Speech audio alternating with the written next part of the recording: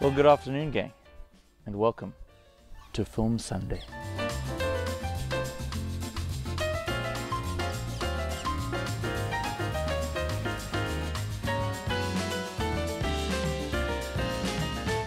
Today's episode is all about Kodak Ektachrome, which is a lovely color positive film stock from Kodak. I'm going to be showing you 10 images I made on this film stock all around London, and specifically at some botanical gardens that I visited with my wife and my tiny human.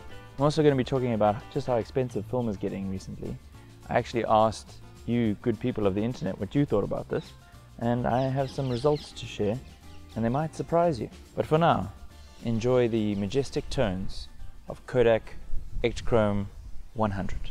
Before we begin, I found a monster truck. It was just on the side of the road, so I had to take 2 photographs of this, and of both of these, my favorite one is the second one, which is rather odd if you think about it. It's suburbia with a monster truck. I love the lady behind the truck pushing the pram. Classic. Only find that in London, I think. The first place that I wanted to use this majestical film stock was at a botanical gardens called Seville Gardens, which is in Windsor. And so first, we venture to Windsor.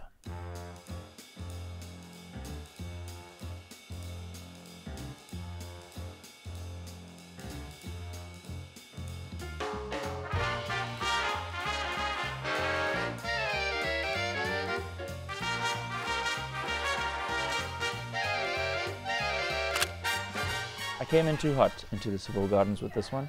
I don't know what I was thinking. I guess I thought that the colors would look nice, but the composition on this just flattened the whole image out and it rendered to be pretty useless. Luckily, I went on to make some bangers after that, so I'm grateful for what I learned from this piece of garbage.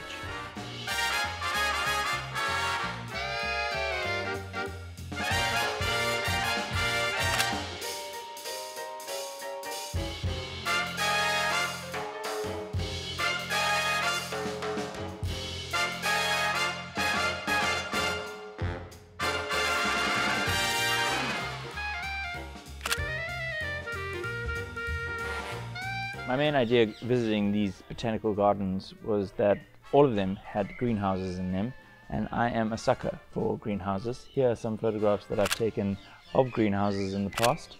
I think they render incredibly well as images, and I love the way that the light just bounces around inside of them. Makes for some excellent portraits, as well as just great photographs in general. So if there's a greenhouse near you, take some celluloid to it, man. Make some bangers.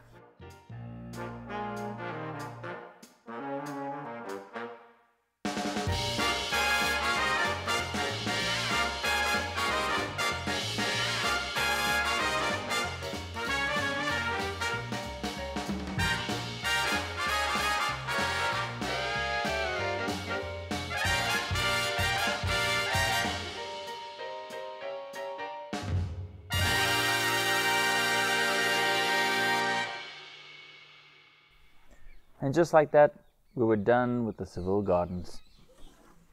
Our next port of call on this magical Ektachrome journey was the Kew Gardens near Chiswick.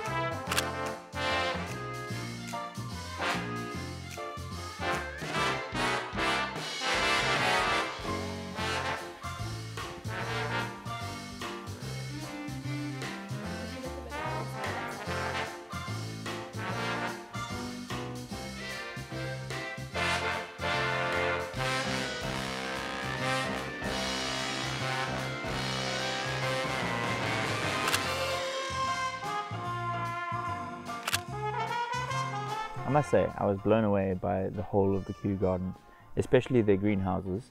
I was so overwhelmed with what to shoot and how to shoot it that I was trying to be frugal with the shots because I only had one roll of Ektachrome to burn through, but I also wanted to shoot everything, so it didn't yield the best compositions, I won't lie.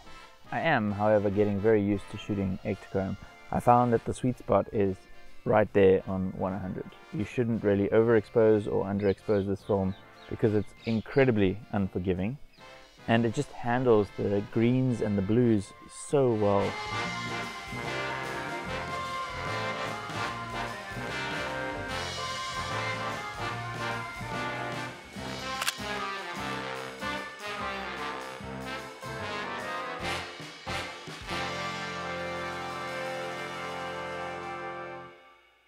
In my whole life, this is my third roll of Ektachrome, and I must say, I'm growing increasingly fond of it.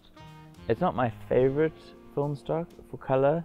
I loaded up Lomo 400 on my last shot of Ektachrome of these lily pads, so I'll put up a side-by-side comparison.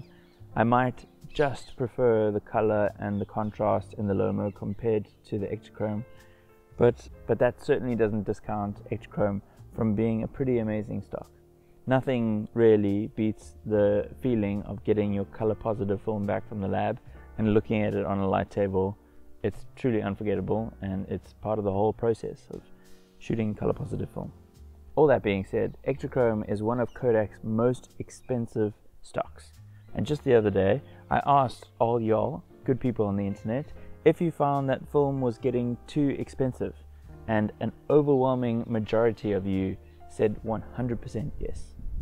I'm very conflicted about the price of film, to tell you the truth. It's so sad that film is getting so popular amongst all of the people around the world now, but it's also more expensive than it ever has been in the past. It definitely has something to do with the global debacle that we've had for the last 2 years, but the demand for film is certainly far outweighing the supply right now, which is obviously driving prices up. At the end of the day, photography is photography. Digital and film are basically achieving the same results. The process is different, and one is certainly a lot more fun than the other one, but it's quite sad. I've limited the amount of film that I'm shooting, and I'm picking up my digital camera a lot more, and I just feel like the whole process of taking photographs on digital is just not the same. As I'm sure you can tell, I certainly have mixed feelings about this whole situation. Like that one time my tiny human pooped on me. But that's where I'm going to leave the video for now. Hope you enjoyed the 10 images I made on Kodak Ektachrome.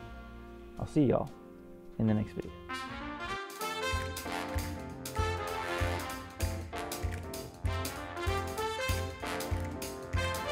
My turn.